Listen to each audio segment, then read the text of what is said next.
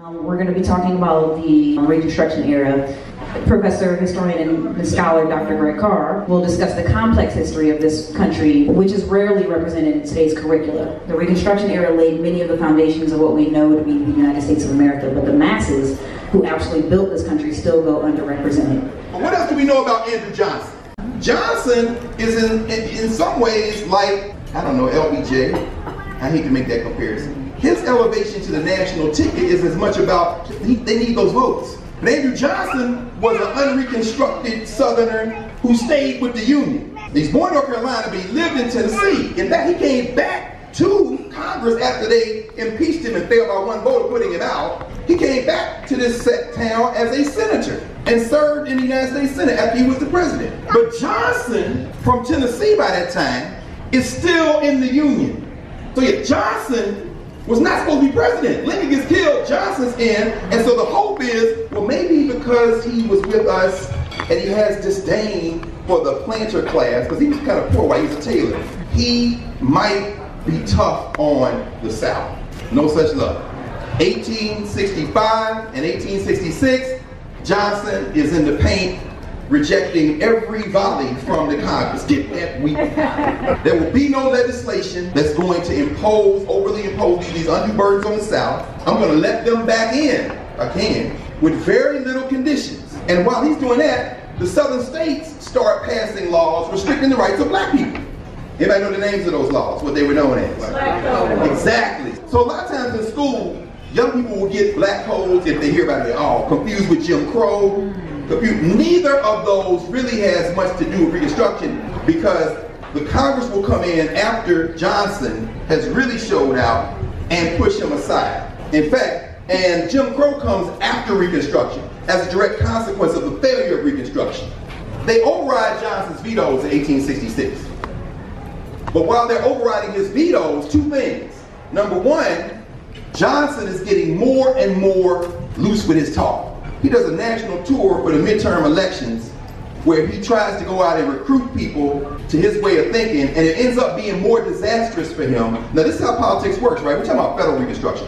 Who does he have with him on the tour that he goes around the country trying to whip up people for his position? Ulysses S. Grant. Why is Grant with Johnson? When we know Grant's politics are not Johnson's politics. Why do y'all think? He's the winning general. So he's following orders in part. It's also politics. He uses Grant because one of the laws they pass and then override his veto is a law that says you can't make cabinet appointments and then get rid of them without our consent, without Congress's consent. This is the beginning of what they're going to call radical Reconstruction. They can't trust Johnson. Now imagine that. You got a secretary in your cabinet you want to get rid of, and Congress passed a law over your veto that says you can't get rid of one once you appoint them without our consent. Y'all think that's legal? Therein lies the arbitrariness of law. Can you enforce it? In fact, let me skip forward for 30 seconds before I go back. In 1923, Giles versus Alabama. By then, Reconstruction is over. Oliver Wendell Holmes, whose father was in the Civil War, here go Oliver Wendell Holmes Jr. They love him. He's on the Supreme Court. Oliver Wendell Holmes says in Alabama, you can't prevent these black men from voting. And yet, he says in Giles versus Alabama, there's no need for us to go ahead and articulate that as a constitutional fact, because even if we articulate it, we don't have an army, and ultimately the power of the law only extends as far as its enforceability. So Johnson is being checked by Congress, and they tell him he can't do it. So he tries to suspend his Secretary of War, Stanton, who was with Lincoln, because they don't trust him. Congress is like, no. And then who he put in? Grant. Grant becomes Secretary of War for a minute. And then Congress tells Grant, dude, you breaking the law. So Grant demurs. He says, okay, I'm going to pull back. Then Johnson fires the Secretary of War, and by then he's done so many other things. He's vetoed the Reconstruction Acts, which are held by the Supreme Court to be constitutional. In fact, one of the Reconstruction Acts that he overrides, that he vetoes, that they override, he vetoed that act on March the 2nd, 1867. Why is that date important? H.U. Let's do it again. H.U. Do you know that on March the 2nd, 1867, Andrew Johnson, perhaps drunk, signed the charter for Howard University because it was in a stack of papers, maybe he didn't know what he was signing. And on that same day, he vetoed the Reconstruction Act, checking his power. But the thing about Howard was it wasn't a school for black people. Right. It was a school that did not discriminate by race. This is the spirit of Reconstruction. You know, American Jesus Abraham Lincoln, you know, same day he signs the Emancipation Proclamation. I believe it's the same day. Y'all can check it. But I think he also, when he signed the death warrant for Little Crow and them, Fort Snelling, which I made them take me to when I went to Minneapolis. I said, I got to go to Fort Snelling. Why? Because this is where Little Crow and them were, and they killed all them Lakota. And this is also the place that Dred and Harriet Scott were, with that dude who had them in this fort in the upper Mississippi Valley, because you know, Minnesota is also the Mississippi. So yes, Lincoln gone, Johnson signs the charter for Howard. Johnson then vetoes the Reconstruction Act. He tries to fire Stanton, and they override that. They say, you know what, that's it, this guy gotta go. That's when they impeached him. And by one vote, Senate, he survived. Grant declares, Grant wins the election, and Grant comes into office. That's 1868. While they're getting their feet up under them fighting Johnson in 1867, they also passed a law declaring that black men can vote in the District of Columbia. So they extend suffrage, right? Because remember, Lincoln is toying with the idea of emancipation, but it's going to be partial, it's going to be total, or it's going to be compensated. So while Johnson is in, the South is kind of like, well, that becomes probably the single element of Reconstruction that resonated, and that was not an urban legend. But it was Lincoln in the paint that time who said, nah, get that out of here. We can't give them that, because some of the Republicans in Congress decided, no, impose our will on the South. They lost the war. They left the federal polity, divide the land up, and give it to the people. That was the lost promise.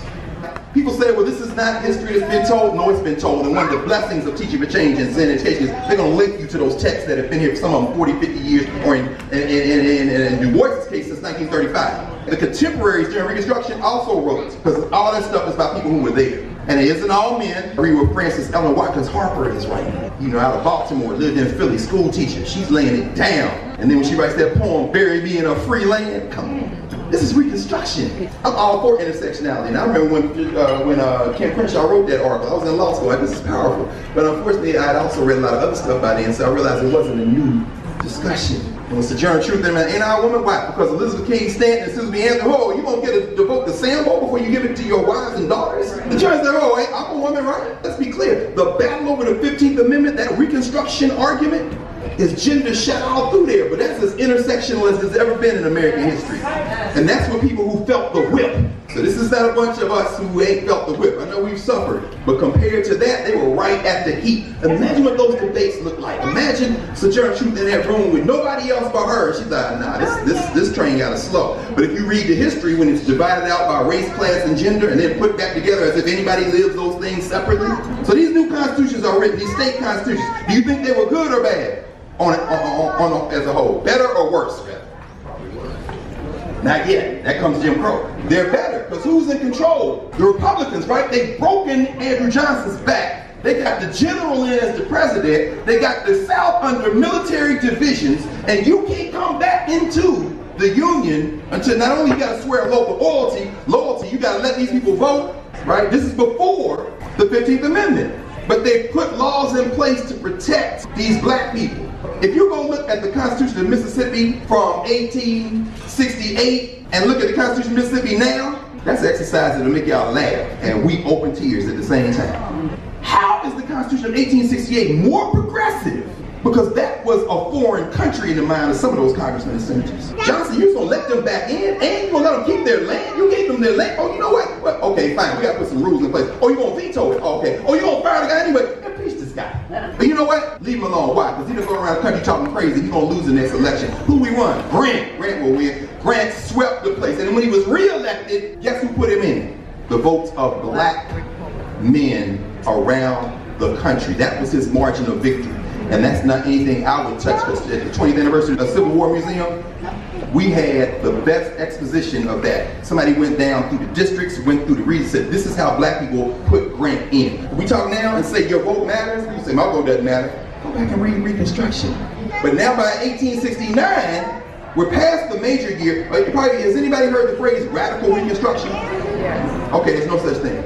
There's congressional Reconstruction. There's military Reconstruction. But the most radical people in the Congress couldn't get what they wanted, then as now.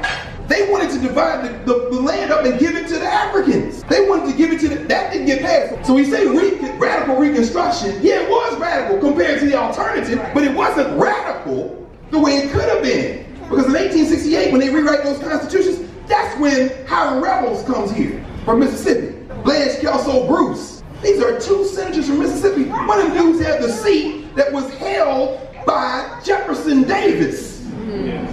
Try flipping a seat like that today. W.B. Du Bois in Black Reconstruction in America says, in the South, public education was a Negro idea. Amen. They didn't say blacks only go to school.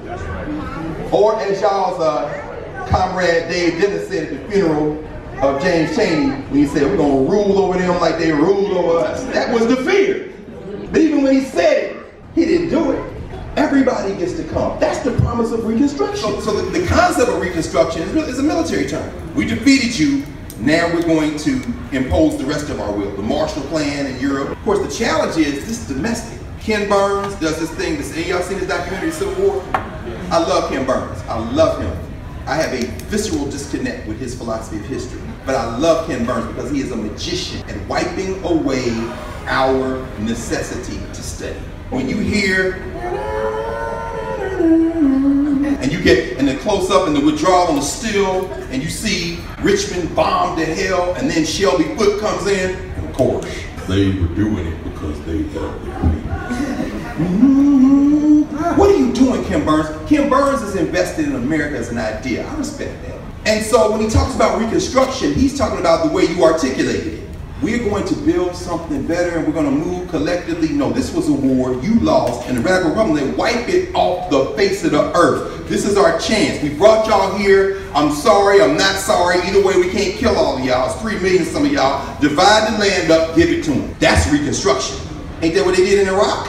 And then, of course, finally, when the 14th Amendment is passed, in the half century after the 14th Amendment is passed, once they eviscerated, when they decided the civil rights case in 1883, which is basically saying the 14th Amendment cannot impose on the states. You have state action that has to be considered, and the federal government can't overreach. The slaughterhouse cases in Louisiana, where they're shutting down these white slaughterhouse guys who don't want, who the government has decided they're going to consolidate the power of the butchers. And the individual butchers are like, I have the right to contract. The Civil Rights Act of 1866 and the 13th Amendment, this is a badge of inferiority. Can you interpret the 13th Amendment to say that this is involuntary servitude? I'm a butcher and I can't get a contract because you decided. The Supreme Court then says in the slaughterhouse cases, well, can't really interfere with state action.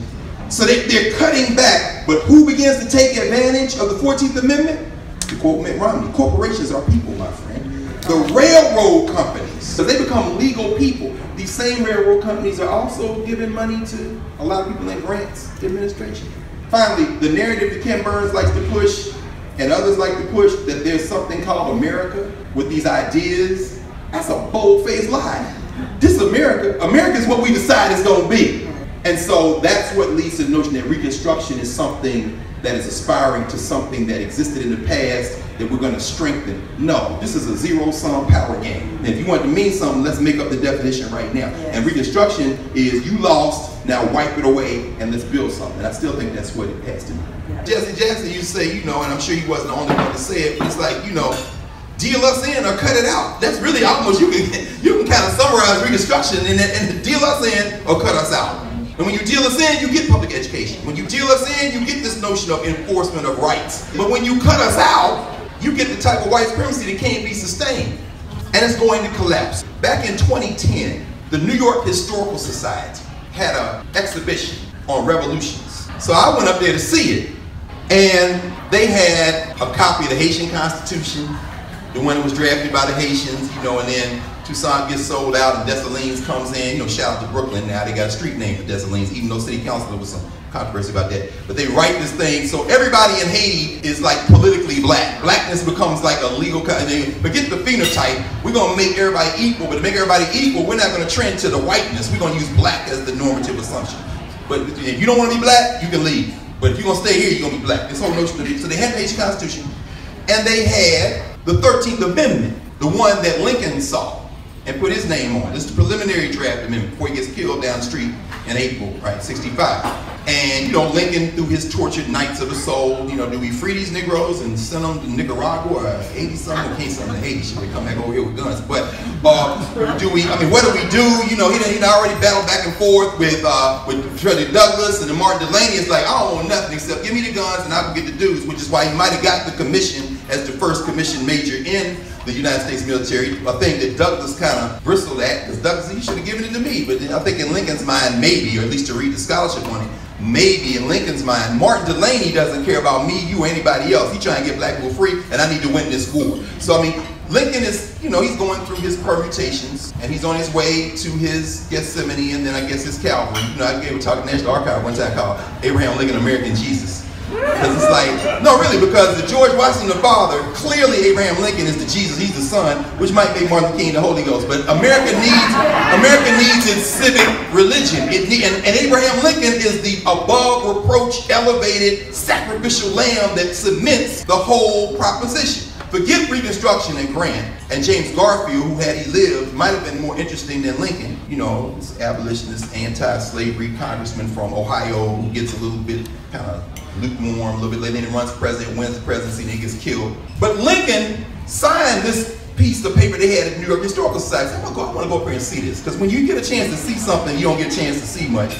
Go see it, right? So I'm going through the Revolutions exhibit, and then downstairs, they have the 13th Amendment. Except, you don't know in the exhibit upstairs on Revolutions that the 13th Amendment is down there. It just so happened they were on display at the same time. So I'm looking at this, and I'm thinking, this is a piece of paper, here's a case, and here I am looking at it.